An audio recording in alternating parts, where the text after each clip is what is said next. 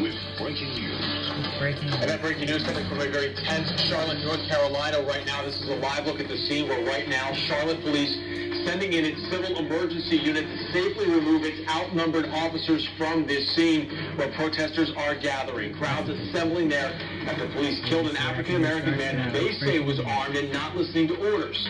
But Keith Lamont Scott's daughter says he was unarmed, holding a book and tased before he was shot.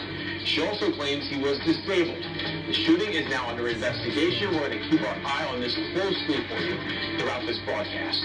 Also breaking tonight at 11, a scare at a Pasco County hospital prompts evacuation preparation after the building's AC unit explodes.